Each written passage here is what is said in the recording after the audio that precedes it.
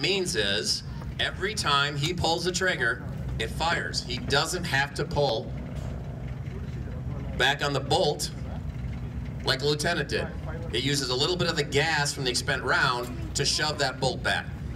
It takes 8 rounds, and here's where America's clever. It's the same size round. Why is that clever? Because we don't have to have all different types of them, so we can mass produce them. They're cheaper, and for the soldier in the field, unlike the Brit, I don't have to look for 3 different types of calibers around. I can just use 1 round. It's on what's called an end block. Okay, what the lieutenant had was a clip. Piece of metal, you slide them on, you shove the rounds in, the clip doesn't go in. Another weapon we'll show you later has a magazine. This is not a magazine. It's not like time or life. This is called an end block. Go ahead and put the end block, load the rounds. It weighs about 12 pounds. It too is accurate out to 800 rounds, 800 yards. Go ahead and fire it.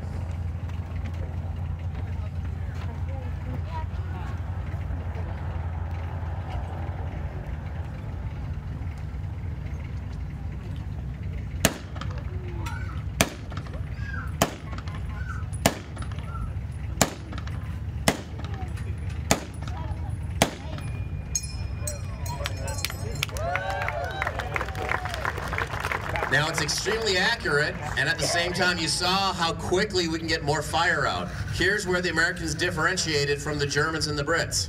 The Brits continue to use a weapon that's bolt-fed. Now they did what's called the mad minute, where they crank that thing as fast as they can, but it's not real accurate.